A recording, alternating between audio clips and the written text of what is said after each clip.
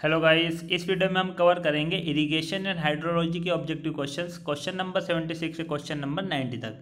Question number 76 as compared to gravity dams earthen dams. आपको इसमें question में पूछा है अर्थन डैम्स के बारे में पूछा गया है और आपको कंपेयर करना है ग्रेविटी डैम से। तो जो अर्थन डैम होता है वो ग्रेविटी डैम के कंपेयर में ऑप्शन ए आर कॉस्टलियर, मतलब जो अर्थन डैम होता है वो कॉस्टली होता है। Option B are less susceptible to failure. Option C है रिक्वायर साउंड रॉक फाउंडेशन और ऑप्शन डी है रिक्वायर लेस स्किल्ड लेबर। इसका मतलब जो अर्थन डैम होता है उसमें रिक्वायर्ड लेस स्किल्ड लेबर, ये ऑप्शन डी है। अब हम डिस्कस कर लेते हैं ग्रेविटी डैम और अर्थन डैम के कुछ पॉइंट्स डिस्कस करते हैं, उसके बाद हम क्वेश्चन डिस्कस करेंगे। ग्रेविटी डैम, इसमें फर्स्ट पॉइंट है it is made up of masonry या सॉलिड कॉन्क्रीट। जो ग्रेविटी डैम होता है वो किससे बना हुआ होता है? मेसनरी या सॉलिड कॉन्क्रीट से। और इसको हम किसी भी हाइट के लिए इसको बनाया जा सकता है। It can be constructed to any height. और इसमें जो मेंटेनेंस होती है वो लेस लगती है, ठीक है, मेंटेनेंस कम लगेगी। और इसमें जो लेबर की आवश्यकता होती वो स्किल्ड लेबर की आवश्यकता होगी हमें ग्रेविटी डैम के कंस्ट्रक्शन के लिए। तो फ्रेंड्स, इतने पॉइंट हमने डिस्कस कर लिए। इसमें एक पॉइंट और आप ऐड कर लो, इसकी जो इनिशियल कॉस्ट होती है ग्रेविटी डैम की वो ज़्यादा होती है किसके कंपेयर में? अर्थन डैम के कंपेयर में, ठीक है। अब हम डिस्कस करते हैं अर्थन डैम क्या होता है। अर्थन डैम जो बना हुआ होता है वो सॉइल और ग्रेवल से बना हुआ होगा, ठीक है। और इसको हम कंस्ट्रक्ट करते हैं मॉडरेट हाइट के लिए, मीडियम हाइट के लिए इसका निर्माण किया जाता है। ये सस्ता होता है, ठीक है, इट इज़ चीपर, ठीक है। ये कैसा होगा? सस्ता होगा। और लास्ट इस पे पॉइंट दिया गया है रिक्वायर लेस स्किल्ड लेबर। जो अर्थन डैम्स होता है उसमें जो लेबर्स की आवश्यकता होती है वो लेस स्किल्ड लेबर की आवश्यकता होगी।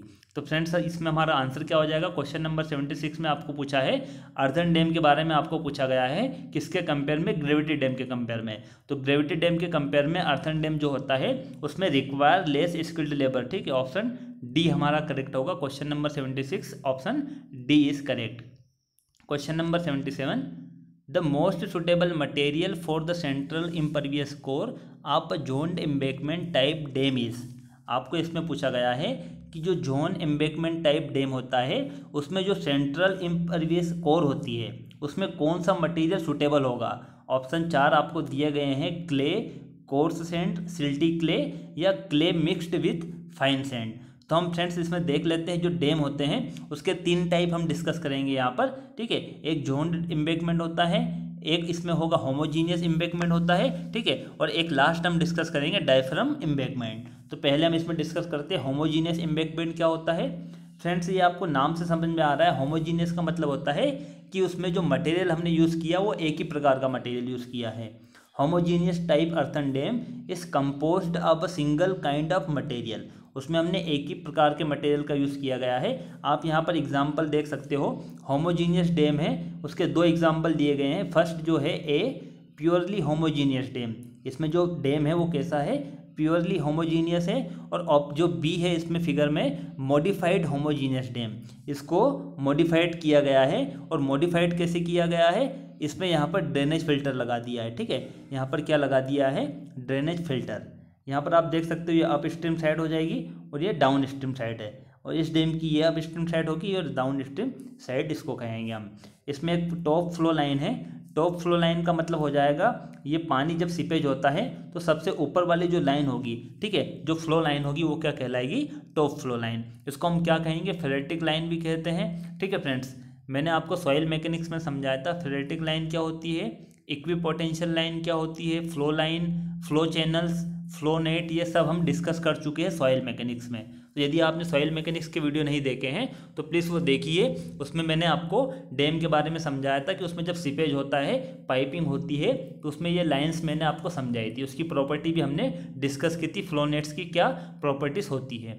अब इसमें हम डिस्कस कर लेते हैं नेक्स्ट हमारा कौन सा है।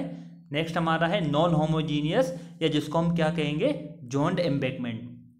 इसमें हम क्या करते हैं? नॉन होमोजीनियस का मतलब क्या हो जाएगा? उसका जब हम निर्माण करते हैं, जब उसका कंस्ट्रक्शन करते हैं डैम का, तो उसमें जो मटेरियल यूज़ करते हैं मोर देन 1 मटेरियल, उसमें जो मटेरियल का यूज़ करते हैं एक से ज़्यादा मटेरियल का हम यूज़ करते हैं। नेक्स्ट पॉइंट इसमें है the outer sales are made of pervious freely drainage material. इस डैम में जो आउटर सेल होती है, इसमें आप देख सकते हो जोन एम्बैंकमेंट में जो आउटर सेल होती है वो कैसी होगी? परवियस होती है। परवियस का मतलब जिससे कि पानी पास हो जाए, ठीक है, जिससे कि पानी पास हो जाए। इसका एग्जाम्पल हो जाएगा सेंड या ग्रेवल।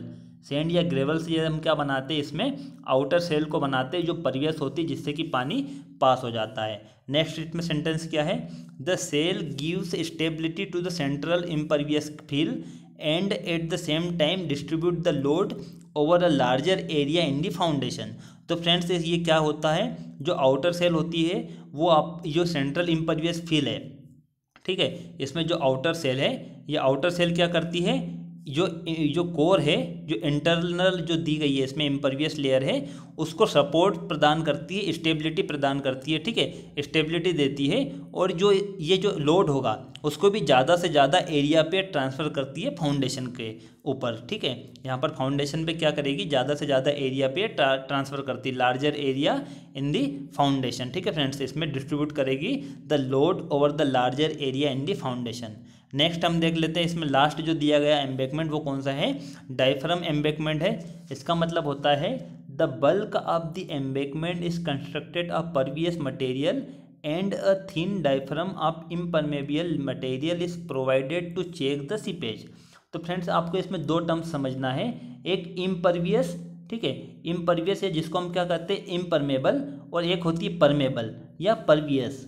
इम्परमेबल का होता है कि मतलब होता है जिससे पानी पास नहीं हो पाता, ठीक है, जिससे पानी फ्लो नहीं हो पाएगा, वो लेयर हमारी कहलाएगी इम्परवियस। और परवियस का मतलब होता है, या परमेबल का मतलब होगा जिससे कि पानी पास हो जाए।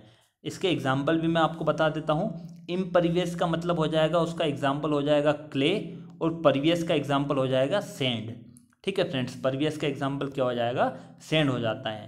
तो इसमें डायफ्राम में क्या करते हैं हम, इसमें लार्ज जो मटेरियल यूज होता है वो परवियस होता है, और इसमें थीन हम एक इम्परमेबल लेयर प्रोवाइड कर देते हैं। यहाँ पर आप देख सकते हो एक थीन लेयर हम प्रोवाइड कर देते हैं, जिसको हम क्या कहेंगे, डायफ्राम कहेंगे। इसमें दो एग्जाम्पल बताए गए हैं, डायफ्राम के दो टाइप हैं, एक फुली डायफ्राम है और एक पार्शियली है, ठीक है, पार्शियली और फुली डायफ्राम। तो फ्रेंड्स हमारे क्वेश्चन में क्या पूछा है, आपको क्वेश्चन में पूछा गया है कि जो जोन एम्बैकमेंट होता है, ठीक है, जोन एम्बैकमेंट टाइप में सेंट्रल इम्परवियस कोर में हम कौन सा मटेरियल यूज़ करते हैं। तो फ्रेंड्स उसमें हम कौन सा मटेरियल यूज़ करेंगे, क्ले एंड फाइन सैंड। उसमें हम जो मटेरियल यूज़ करते हैं वो कौन सा होता है, clay mixed with fine sand. Question number 77 का आंसर क्या हो जाएगा, आंसर डी करेक्ट होगा, clay mixed with fine sand. Next question देखते हैं, question number 78, seepage through एम्बैकमेंट्स in an earthen dam is controlled by. यदि आपको अर्दन डैम में सीपेज को कंट्रोल करना है, और कहाँ पर कंट्रोल करना है, एम्बैकमेंट में। सीपेज जो होगा एम्बैकमेंट से हो सकता है और फाउंडेशन से हो सकता है। यदि आपको क्वेश्चन में पूछा गया है कि एम्बैकमेंट से सीपेज हो रहा है और उसको कंट्रोल करना है, तो फ्रेंड्स उसको कंट्रोल करने के लिए हम क्या करते हैं, ड्रेनेज ट्रेंच की सहायता लेते हैं। ड्रेनेज ट्रेंच से हम उसको कंट्रोल कर सकते हैं सीपेज को, जो कहाँ से हो रहा है, एम्बैकमेंट से। यदि फाउंडेशन से सीपेज होता है, ठीक है, यदि फाउंडेशन से सीपेज हो रहा है और उसको कंट्रोल करना है, तो उसको हम कंट्रोल किससे करेंगे, उसको हम कंट्रोल करते हैं इम्परवियस कट ऑफ से, ठीक है। उसको किससे कंट्रोल करते हैं हम, इम्परवियस कट ऑफ से। या अब एग्जाम्पल अभी लास्ट क्वेश्चन में समझे थे, यहाँ पर जो डायफ्राम जो एग्जाम्पल दिया गया है, इसमें हम क्या कर दिया, हमने कंट्रोल किया है सीपेज को। फाउंडेशन में जो सीपेज हो रहा है उसको किससे कंट्रोल कर दिया हमने, इससे, डायफ्राम से। तो ये भी एग्जाम्पल आपका हो जाएगा फाउंडेशन के लिए। क्वेश्चन नंबर 78 का आंसर क्या होगा हमारा, क्वेश्चन नंबर 78 में आपको पूछा गया है एम्बैकमेंट में यदि सीपेज होता है तो उसको हम कंट्रोल करते हैं ड्रेनेज ट्रेंचेस की सहायता से। नेक्स्ट क्वेश्चन है question number 79, seepage through foundation in an earthen dam is controlled by providing. यदि फाउंडेशन से सीपेज होता है तो इसको हम कंट्रोल करेंगे इम्परवियस कट ऑफ से, ठीक है फ्रेंड्स। उसको किससे कंट्रोल करते हैं, इम्परवियस कट ऑफ। अब इसको समझ लेते हैं हम, चार जो ऑप्शन दिए गए चारों को डिस्कस कर लेते हैं, चारों को फिगर से हम समझ लेते हैं। फर्स्ट आपका जो ए है वो है रॉक टो। इसका मतलब क्या होता है, यहाँ पर आप देख सकते हो ये अब स्ट्रीम साइड है, इस साइड पानी भरा हुआ है, ठीक है, ये रिजर्वायर हो जाएगा। इसमें जो कंट्रोल किया गया है सीपेज को, ये रॉक टो, यहाँ पर ड्रेनेज प्रोवाइड किया गया। किस साइड, ये जो डैम होगा ये वाली साइड हिल होगी, ठीक है, ये जो कॉर्नर होगा ये कौन सा होगा, हिल होगा, और ये कौन सा होगा, टो। तो यदि आपने टो में ड्रेनेज प्रोवाइड किया गया है तो आपका क्या हो जाएगा, वो रॉक टो हो जाएगा। सेकंड हम देख लेते हैं, सेकंड कौन सा दिया गया है इसमें, हॉरिजॉन्टल ब्लैंकेट। हॉरिजॉन्टल ब्लैंकेट में हम क्या करते हैं, आपको इसमें भी सीपेज क्या करना है, सीपेज आपको कंट्रोल करना है हॉरिजॉन्टल ब्लैंकेट की सहायता से। हॉरिजॉन्टल ब्लैंकेट में क्या होगा, हम हॉरिजॉन्टल लेयर्स बिछा देते हैं, ब्लैंकेट जैसी होती है वो, ठीक है। ये फाइनल होगी और ये कॉर्सर, और हम कहाँ पर करते हैं इसको भी, टो साइड में हम क्या करते हैं, हॉरिजॉन्टल ब्लैंकेट ड्रेन प्रोवाइड कर देते हैं जिससे कि सीपेज हो सके। नेक्स्ट इसमें थर्ड जो दिया गया है impervious cut off. Impervious cut off का मतलब हो जाएगा, यहाँ आप देख सकते हो ये इम्परवियस कट ऑफ बना हुआ है, ठीक है। ये डैम बना हुआ है, डैम के नीचे क्या है, ये डैम है, ये डैम की फाउंडेशन हो जाएगी, और डैम से कुछ डेप्थ पे क्या होगा, यहाँ पर परवियस स्ट्रेटा मिल गया है, ठीक है। परवियस का मतलब कि इससे नीचे पानी जा नहीं पाएगा। ये जो बना हुआ है कुछ डेप्थ पे क्या मिल गया है, यहाँ पर इम्परवियस स्ट्रेटा मिल गया, तो उसके बाद क्या होगा कि पानी वहाँ फ्लो नहीं हो पाएगा, इससे नीचे फ्लो नहीं हो पाएगा, और पानी इस डायरेक्शन में फ्लो होगा, और इस डायरेक्शन में फ्लो होगा। तो हमने क्या किया, यहाँ पर एक कट ऑफ प्रोवाइड कर दिया, ठीक है। कट ऑफ क्यों प्रोवाइड किया, जिससे कि पानी इससे फ्लो नहीं हो पाए, तो ये हमने कट ऑफ प्रोवाइड किया। कौन सा होगा, वह इम्परवियस होगा। इम्परवियस का मतलब कि जिससे पानी पास नहीं हो पाता है। तो फ्रेंड्स इसमें क्या हुआ, क्वेश्चन नंबर 77 में आपको फाउंडेशन के लिए पूछा गया है कि जो सीपेज थ्रू फाउंडेशन के थ्रू जो सीपेज होता है अर्थन डैम में, उसको कंट्रोल हम किससे करते हैं, इम्परवियस कट ऑफ से उसको कंट्रोल कर लेते हैं। आप यहाँ पर देख सकते हो जो फाउंडेशन है, फाउंडेशन में हमने क्या किया, इम्परवियस कट ऑफ बना दिया है जिससे कि वो सीपेज फ्लो नहीं हो पाएगा। और लास्ट इसमें दिया गया है चिमनी ड्रेन। चिमनी ड्रेन का मतलब होता है यहाँ पर इम्परवियस कोर आपने बना दिए सेंटर में, और ड्रेनेज के लिए एक चिमनी, ये चिमनी जैसी जो ड्रेन बनी हुई है, ठीक है, ये चिमनी जैसी ड्रेन बना दी है, जिसका नाम क्या हो जाएगी, चिमनी ड्रेन जिसको कहेंगे हम। 79 का आंसर क्या हो जाएगा, आंसर सी करेक्ट होगा। और हमने ए, बी और डी ये तीनों ऑप्शन भी हमने डिस्कस कर लिए हैं। नेक्स्ट क्वेश्चन देखते हैं, question number 80। The flow of water after स्प्लिंग over the wear crest in cute spillway and side channel spillway respectively are. आपको इस क्वेश्चन में क्या पूछा गया है वो हम समझ लेते हैं। इस क्वेश्चन में आपको पूछा गया है कि जब वाटर का फ्लो होता है, कहाँ से फ्लो हो रहा है, वियर क्रेस्ट से, ठीक है। वाटर का फ्लो होता है आफ्टर स्प्लिंग ओवर वियर क्रेस्ट, ठीक है। और वियर क्रेस्ट से कहाँ फ्लो होता है, उसके बाद वो शूट स्पिलवे में जाएगा और साइड चैनल स्पिलवे में जाता है। तो आपको बताना है कि वियर क्रेस्ट से जब पानी जाता है शूट स्पिलवे में, ठीक है, और जब जाएगा साइड चैनल में, तो आपको बताना है कि उसका जो आपको डायरेक्शन बताना है कि उस फ्लो की डायरेक्शन क्या होगी। तो फ्रेंड्स हम इसको समझ लेते हैं। इसको समझने से पहले हम वियर और स्पिलवे को समझेंगे। स्पिलवे और वियर का मतलब क्या होता है। स्पिलवे का मतलब होता है अ spillway is hydraulic structure built at a dam side for diverting the surplus water from the reservoir after it has been filled to maximum capacity. जो रिजर्वायर होता है, ठीक है, उसकी जो मैक्सिमम कैपेसिटी होती है, उतना जब वाटर भर जाता है उसमें, उसके बाद क्या होता है कि जो एक्स्ट्रा पानी होता है, जो सरप्लस वाटर होता है, वो उस डैम के ऊपर वाले पोर्शन से फ्लो होने लगता है। सरप्लस जो होगा वो फ्लो होने लगता है, तो उसको फ्लो करवाने के लिए हम स्पिलवे बनाते हैं। और वियर का मतलब क्या होगा, wear is solid obstruction put across the river to race it's water level and divert to water into canal.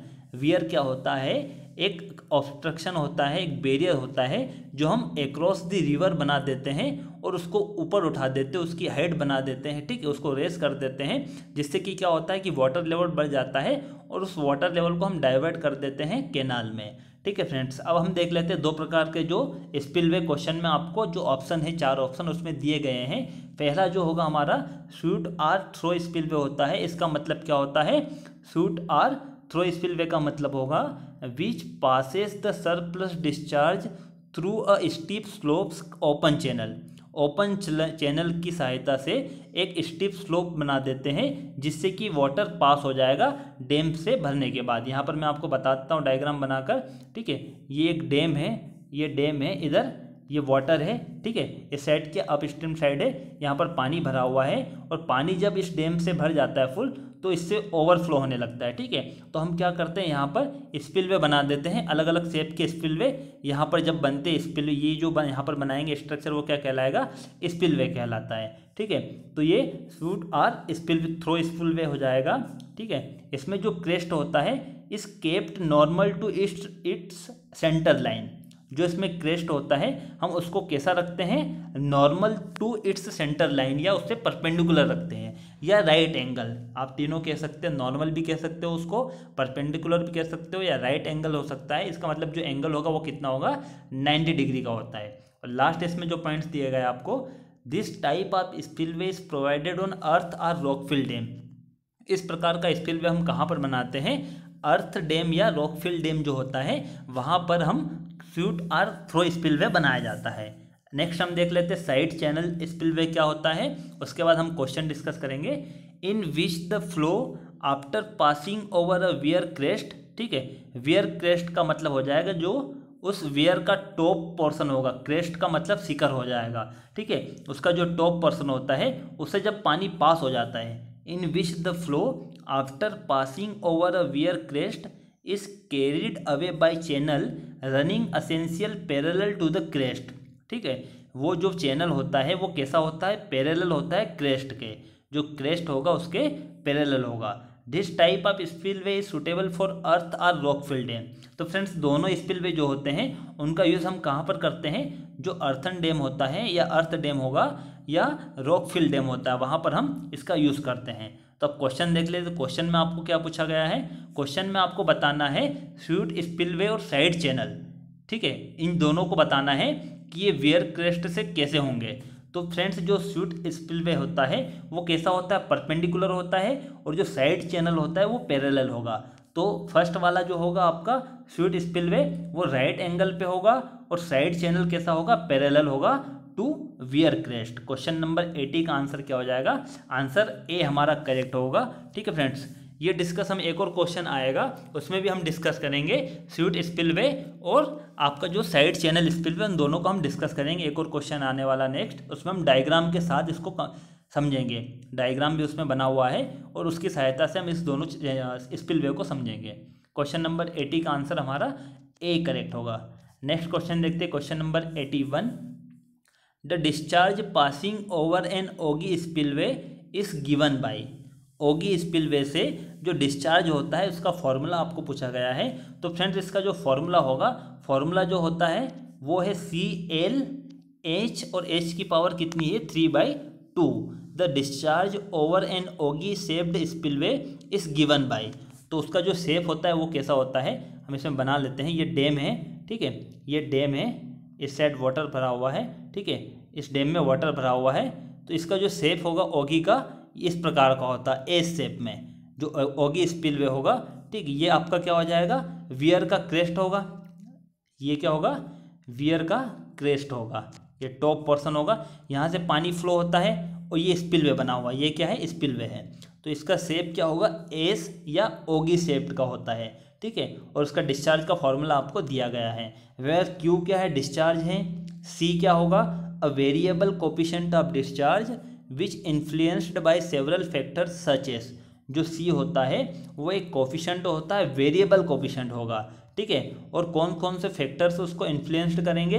First factor इसमें दिया गया है depth of approach, second factor है relation of actual crest shape to the ideal nap shape, ठीक है, इसमें third जो factor दिया गया है अप स्ट्रीम फेस स्लोप, और सेकेंड लास्ट है up stream Ephron interference and down stream submergence. ये 5 फैक्टर्स जो होते हैं वो इन्फ्लुएंस करते हैं वेरिएबल कोफिशिएंट, जो ओगी का कोफिशिएंट वेरिएबल है उसको अफेक्ट करेंगे। और उसकी जो रेंज होती है, जो सी है उसकी रेंज क्या होगी, 2.1 मिनिमम होती है और मैक्सिमम कितनी होगी, 2.5 होती है। तो फ्रेंड्स हमारा क्वेश्चन नंबर 81 है, उसका आंसर क्या हो जाएगा, ये फॉर्मूला आपको याद रखना डिस्चार्ज का, ओगी डिस्चार्ज का, और इसकी सी की वैल्यू भी आपको याद होना चाहिए। और सी जो है वो कौन कौन से फैक्टर्स उसको इन्फ्लुएंस करते हैं ये भी आपको पता होना चाहिए, क्योंकि ये क्वेश्चन पूछे जाते हैं। जो नेक्स्ट क्वेश्चन इस वीडियो में जो नेक्स्ट क्वेश्चन है, क्वेश्चन नंबर 82, वो इसी से रिलेटेड है कि सी किस पे डिपेंड करता है। नेक्स्ट क्वेश्चन देखते हैं, question number 82। Coefficient of discharge of N Oggy spillway. जो ओगी स्पिलवे होता है उसका जो कोफिशिएंट ऑफ डिस्चार्ज है, ऑप्शन ए है depends on depth of approach and up stream slope, option B है depends on down stream Ephron interference and down stream submergence. तो friends इसमें जो हमने फैक्टर डिस्कस किए थे, तो इसमें जो ऑप्शन हो जाएगा क्वेश्चन नंबर 82 का वो करेक्ट होगा, ए और बी दोनों करेक्ट होंगे। दोनों पे डिपेंड होता है coefficient of discharge of N Oggy spillway. तो हमारा आंसर क्या हो जाएगा, क्वेश्चन नंबर 82 का आंसर डी करेक्ट होगा, both A and B. Next हम देखते हैं, which of the following spillway is list suitable for an earthen dam. इसमें 4 आपको स्पिलवे दिए गए हैं और आपको पूछा है कि कौन सा स्पिलवे लिस्ट सुटेबल होता है, किसके लिए, अर्दन डैम के लिए, मतलब अर्दन डैम के लिए है, कौन सा स्पिलवे हम यूज़ नहीं करते हैं। तो फ्रेंड्स इसमें हमने अभी जो लास्ट हमने एक क्वेश्चन डिस्कस किया था उसमें स्यूट स्पिलवे, ठीक है, उसमें स्यूट स्पिलवे और साइड चैनल स्पिलवे ये हम दोनों देखें तो दोनों हम किसके लिए यूज़ करते हैं, अर्दन डैम के लिए। दोनों का यूज़ हम कहाँ करते हैं, अर्दन डैम के लिए। तो क्वेश्चन नंबर 83 का आंसर बी और सी तो नहीं होगा, ये 2 ऑप्शन हट जाएंगे। तो इसमें हमारा ऑप्शन ए और डी में से हमें देखना है, ऑप्शन ए हमारा करेक्ट होगा या डी करेक्ट होगा। तो हम डिस्कस कर लेते हैं इसको। क्वेश्चन को डिस्कस करने से पहले हम चारों स्पिलवे को समझ लेते हैं, क्योंकि ये एग्जाम में क्वेश्चन आ जाते हैं इनसे रिलेटेड। तो हम चारों को डायग्राम के साथ हम समझ लेते हैं, ओगी spillway, suite spillway, side channel और शाफ्ट स्पिलवे को।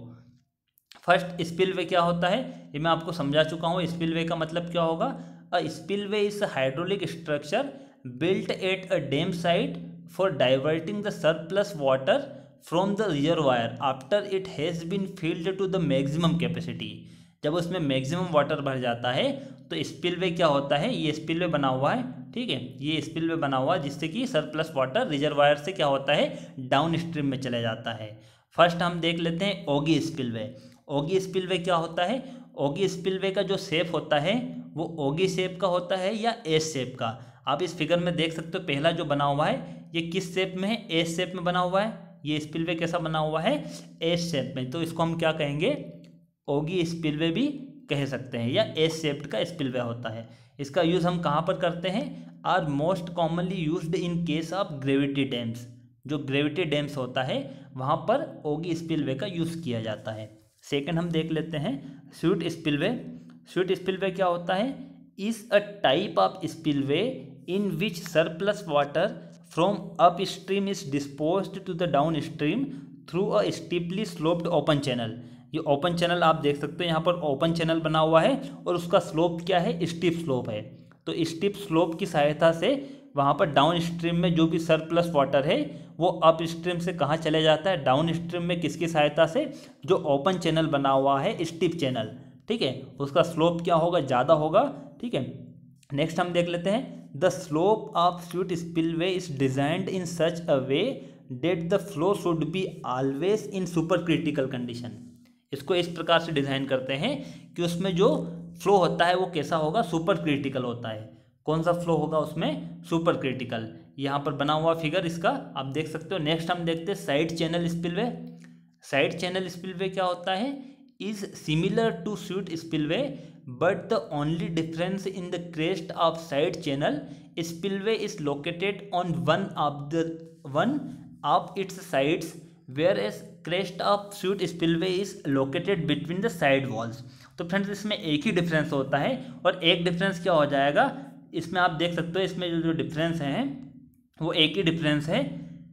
इसमें जो बना हुआ है स्यूट स्पिलवे वो, और यहाँ पर जो बना हुआ है साइड चैनल स्पिलवे, इसमें एक डिफरेंस क्या है, इसमें जो स्पिलवे होता है, ठीक है, उसमें जो साइड चैनल होगा उसमें क्या होगा कि वन साइड रहेगा, ठीक है। इसमें हम क्या करते हैं कि जो एम्बैंकमेंट होता है उसके वन साइड हम बना देते हैं साइड चैनल को, इसीलिए इसका नाम भी क्या होगा, साइड चैनल होता है।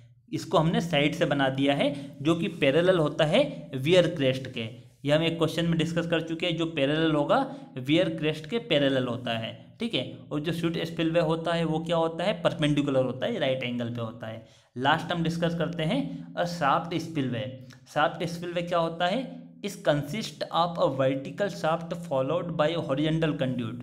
इसमें क्या करते हैं हम, एक वर्टिकल शाफ्ट बना देते हैं, ठीक है, वर्टिकल शाफ्ट बना दिया जिससे कि जब ज़्यादा पानी होगा तो ये पानी लेवल यदि बढ़ता है तो इस स्पिलवे में पानी चले जाएगा अंदर, और एक हॉरिजॉन्टल कंड्यूट की सहायता से वो क्या होता है, जो सरप्लस वाटर होता है वो कहाँ चले जाएगा, डाउन स्ट्रीम में चला जाता है, ठीक है।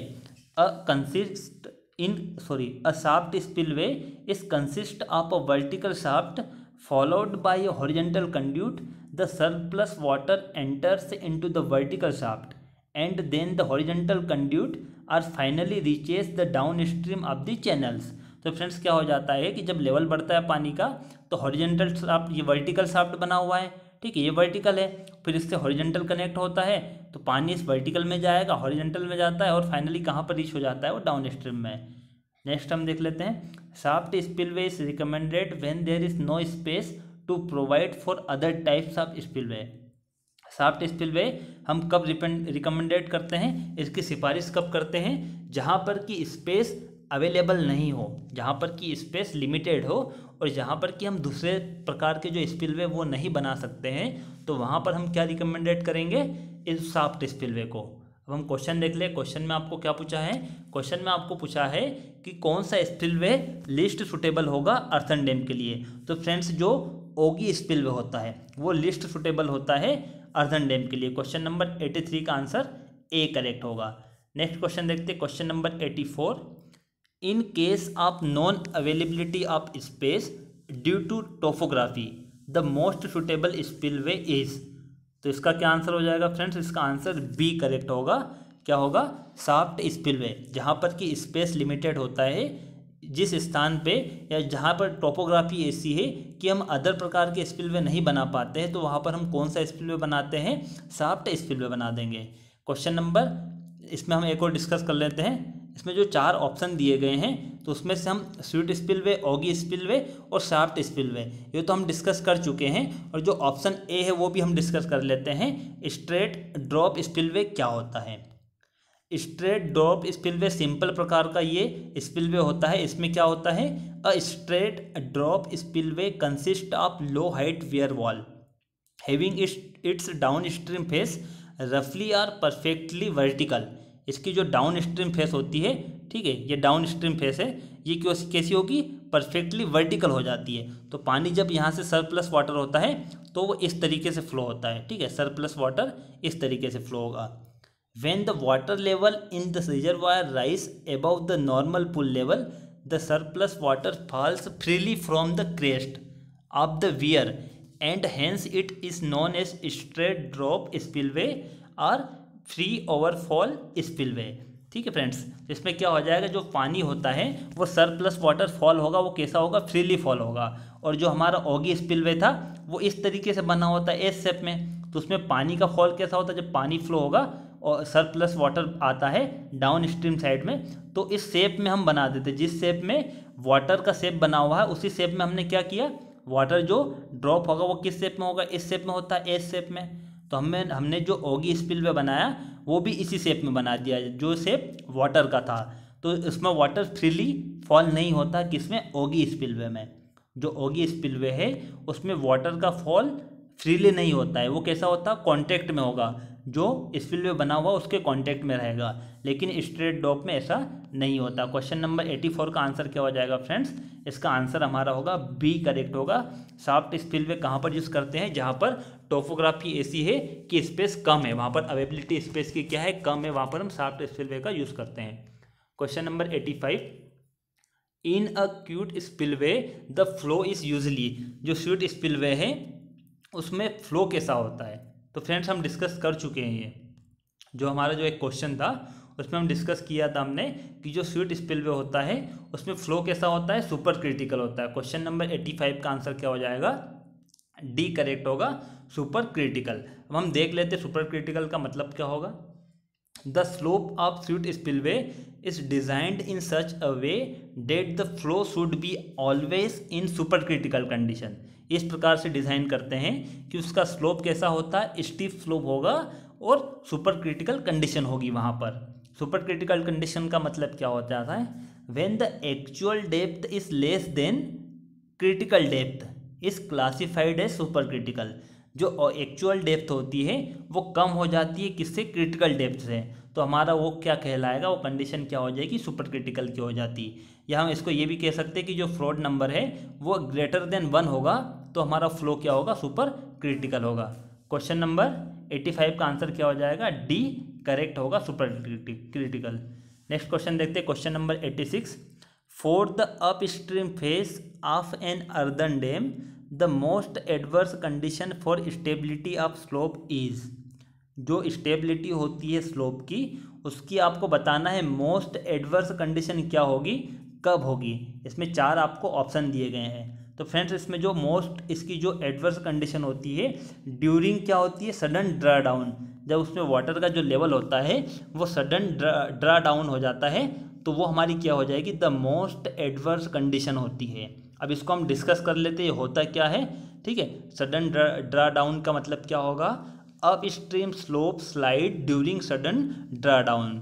इसका मतलब होता है for the up stream slope the critical condition is when the reservoir is suddenly empty without allowing any appreciable change in water level with in the saturated soil मास। मतलब इसमें क्या हुआ कि वाटर लेवल जैसा ये यहाँ पर देख सकते हो वाटर लेवल इतना था, ठीक है, और रेपिडली क्या हो गया, ड्रा डाउन हुआ और उसका वाटर लेवल सडनली क्या हो गया, कम हो गया। ठीक है, धीरे धीरे कम नहीं हुआ और एकदम से कम हो गया। तो उस कंडीशन में क्या होता है कि इसका फेलियर क्या हो जाता है, ज़्यादा हो जाता है और इस स्टेज को हम क्या कहेंगे, the stage is known as sudden draw down. ये स्टेज क्या कहलाएगी, सडन ड्रा डाउन की स्टेज कहलाती है। विथ कंप्लीट ड्रा डाउन, जब कंप्लीट हो जाता है ड्रा डाउन तो उस कंडीशन में क्या होती है, the hydrostatic force acting along the up stream slope at the time of full reservoir is removed without the hydrostatic pressure on the slope of counteract it. ठीक है फ्रेंड्स, इसमें आप देख सकते हो hydrostatic pour water pressure for draw down water level और axis pour water due to rapid draw down है। तो क्या होता है कि सडन ड्रा डाउन होता है तो हाइड्रोस्टेटिक प्रेशर को काउंटरैक्ट नहीं हो पाता स्लोप, और स्लोप क्या हो जाता है, स्लाइडिंग हो जाती है और उसका फेलियर हो जाता है। क्वेश्चन नंबर 86 का आंसर क्या हो जाएगा, आंसर ए हमारा करेक्ट होगा, sudden draw down. Next question देखते हैं, question number 87। If there are 2 canals taking of from each flank of reverse then there will be.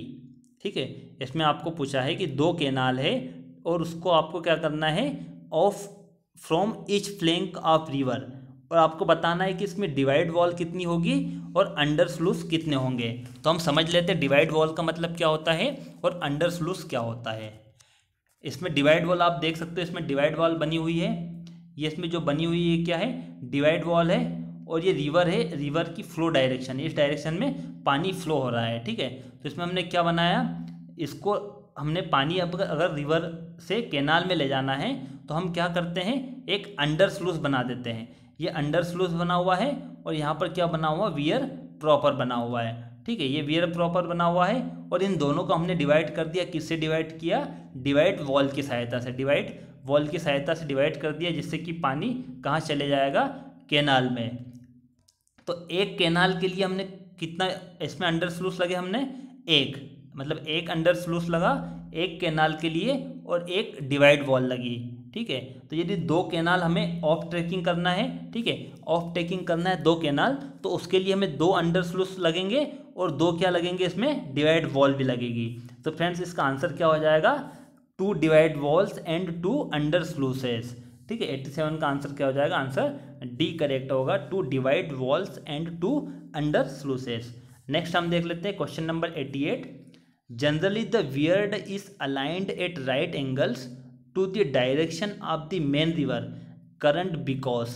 इस क्वेश्चन में आपको पूछा गया है कि जो वियर होता है, जो हमने वियर बनाया है, ये वियर जनरली क्या होता है, इस डायरेक्शन के परपेंडिकुलर होता है। ये जो डायरेक्शन है रिवर की डायरेक्शन, उसके क्या है, परपेंडिकुलर है। तो ऐसा हम क्यों करते हैं, इसका आपको कारण पूछा गया है।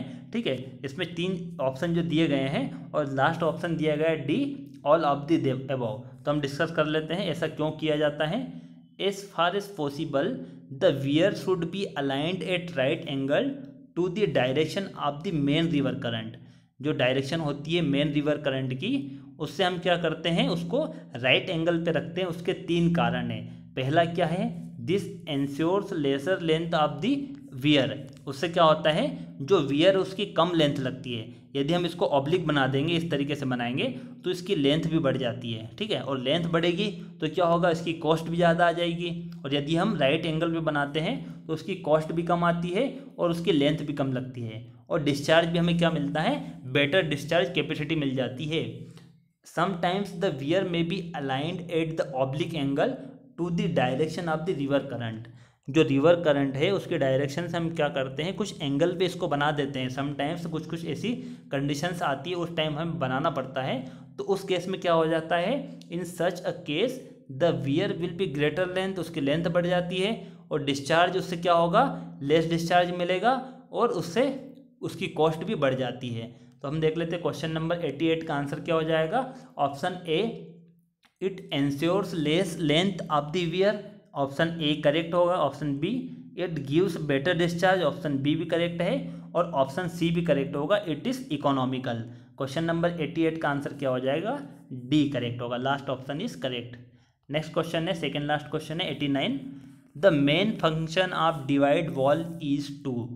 डिवाइड वॉल का मेन फंक्शन क्या होता है। तो इसमें हमने देखा डिवाइड वॉल जो है उसका मेन फंक्शन क्या है, अंडर स्लूस और वियर प्रॉपर, इन दोनों को डिवाइड करने का काम किया। ठीक है, और हम इसको डिस्कस कर लेते हैं। The divide wall is masonry और concrete wall constructed at right angle two the axis of the wear.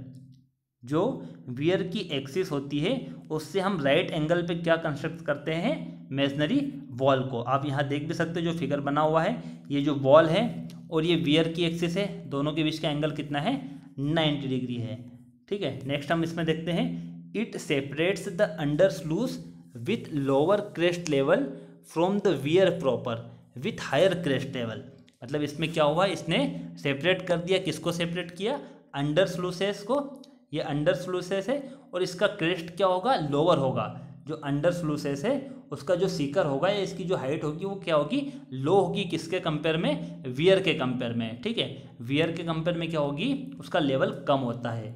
It separates the under स्लूसेस with lower crest level from the wear proper with higher crest level. जो wear proper होता है उसका crest ज़्यादा होता है, इन दोनों को separate करती है। अब हम देख लेते हैं वियर प्रॉपर और अंडर स्लूसेस का मतलब क्या होता है। वियर प्रॉपर का मतलब होगा, it is a barrier constructed across the river, it aims to raise the water level in order to feed the canal. तो फ्रेंड्स हम ये समझ भी चुके हैं एक बार वियर क्या होता है, जब हमने स्पिलवे को समझा था उस समय हमने वियर को भी समझा था। वियर क्या होता है, एक बैरियर होता है जो हम अक्रॉस द रिवर उसको कंस्ट्रक्ट करते हैं, और इसका एम होता है वाटर लेवल को रेस करना, वाटर लेवल को बढ़ाना, और जिससे कि कैनाल में वाटर को हम पहुंचा सके। ठीक है, और अंडर स्लूसेस क्या होता है, the under स्लूसेस are the opening provided at the base of the wear. जो वियर की बेस होती है वहाँ पर हम एक ओपनिंग प्रोवाइड कर देते हैं। ठीक है, they are located on the same side as the of taking canal. जो कैनाल होती है ऑफ टेकिंग, उसी के साइड हम इसका निर्माण करते हैं। इस फिगर में दिया गया है, ये ऑफ टेकिंग कैनाल है, और इसी साइड में हम क्या कर देंगे, जो डिवाइड वॉल है, डिवाइड वॉल की दो तरफ होंगे, एक अंडर स्लूस वॉल, अंडर स्लूसेस है, और दूसरी तरफ क्या है, वियर है। तो जो ऑफ टेकिंग कैनाल है उसी साइड हम क्या बनाते हैं, अंडर स्लूसेस बनाते हैं। ठीक है फ्रेंड्स, तो क्वेश्चन नंबर 89 का आंसर क्या हो जाएगा, आंसर होगा जो मेन फंक्शन होता है डिवाइड वॉल का, मेन फंक्शन क्या होता है, सेपरेट करना। किसको सेपरेट करना, अंडर स्लूसेस और वियर प्रॉपर, इन दोनों को सेपरेट करने का काम करते हैं। अब इसमें 3 ऑप्शन और दिए गए हैं, ऑप्शन ए, बी और डी। तो इनका भी हम देख लेते हैं, ये इनका आंसर क्या होगा। ऑप्शन ए और बी जो है, ठीक है, ऑप्शन ए फर्स्ट सेंटेंस में पढ़ रहा हूँ ऊपर, ऑप्शन ए और बी है वो करेक्ट होंगे किसके लिए, कैनाल हेड रेगुलेटर के लिए। जो कैनाल हेड रेगुलेटर होता है उसके लिए ऑप्शन ए और बी करेक्ट होंगे, और डी जो है वो किसके लिए करेक्ट होगा, फिश लेडर के लिए। ठीक है, फिश लेडर के लिए करेक्ट होगा। नेक्स्ट क्वेश्चन देखते हैं, इस वीडियो का लास्ट क्वेश्चन है question number 90, a divide wall is provided. जो डिवाइड वॉल होती है वो प्रोवाइड करते हैं eight right angle two the axis of wear. तो फ्रेंड्स ये करेक्ट आंसर हो जाएगा, जो डिवाइड वॉल होती है वो राइट एंगल पे होती है, किसके, एक्सिस ऑफ वियर के। क्वेश्चन नंबर 90 का ऑप्शन ए करेक्ट होगा। Thank you for watching.